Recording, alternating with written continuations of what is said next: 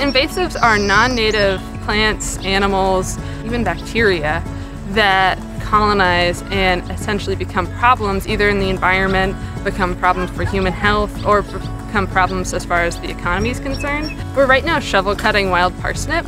We also found some purple loosestrife earlier, and so wild parsnip's a perfect example of human health. It can cause phytophotodermatis, which is when the sap gets on your skin and is introduced to sunlight, it can cause third-degree burns.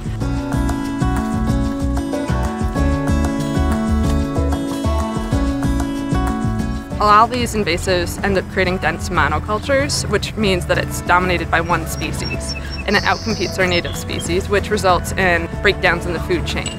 So we see then our overall ecology changing, and oftentimes not for the better. If you have a home here, look at planting a native species. We have beautiful native species. There's a ton of resources out there. The benefits are huge.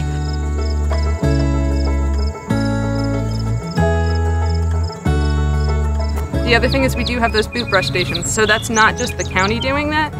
Door County Land Trust does it. State parks have boot brush stations. If you wear those hiking boots, you're at a site, you warm around, has wild parsnip, has garlic mustard, you wear your muddy shoes the next day, you're hiking in a new site, you're releasing those seeds. And so those boot brushes are really meant to help you prevent spreading them into the site as well as out of the site.